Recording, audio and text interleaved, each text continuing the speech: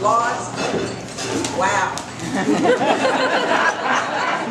I've authored many laws. Now, I've got to tell you, since the Tea Party has come into power 2 years ago, most Democrats don't get too many laws passed through.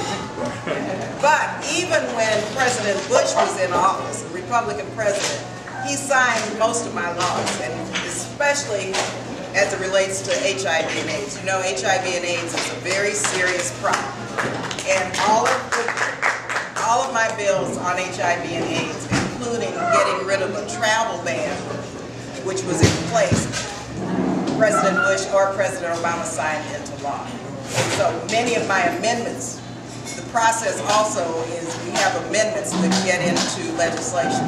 So I've got many amendments into legislation that the President has signed into law. And I'll give you just one example. In terms of genetically based foods for school children. Well, I want parents to at least know that some of this food is genetically modified food. And so I got an amendment into one of the nutrition bills several years ago that said parents and students have a right to know if they're being fed genetically modified foods. And so that was signed into